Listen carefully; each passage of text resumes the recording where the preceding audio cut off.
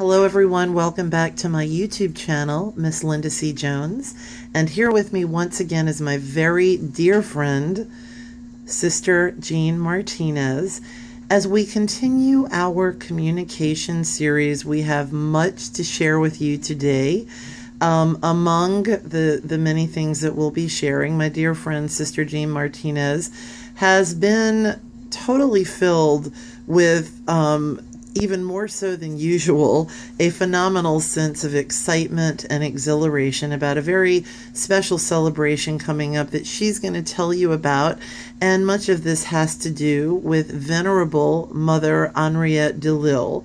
And Sister, as you share with our viewing audience these many special things, at some point I'd like to sort of enmesh a couple of topics that I've been talking about on YouTube. In addition to our communication series, I have been discussing what are people thankful for, and I'd just like to throw out that it was on my mind the other day that when it comes to holidays and Thanksgiving, one of the most important components continues to be families and friends communicating with one another in order to have a joyful, spiritual, peaceful, beautiful, and happy celebration. So I know that's a lot, but I'm going to hand it over to you, Sister, as you have so much to share with us today.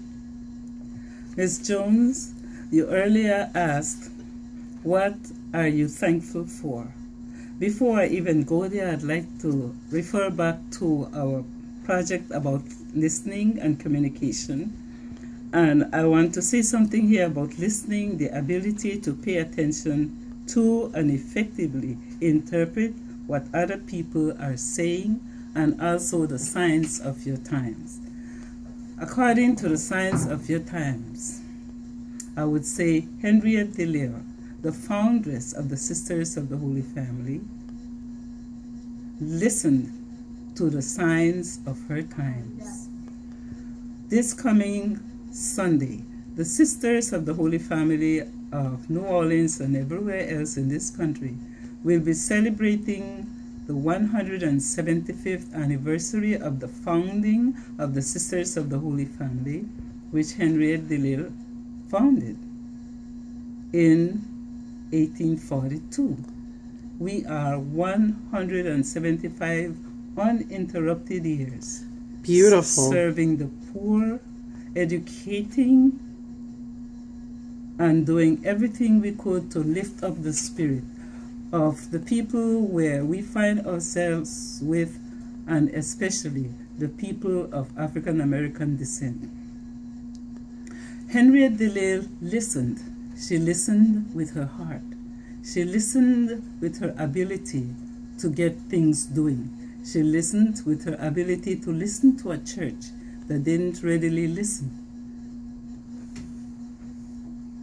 That is absolutely awesome.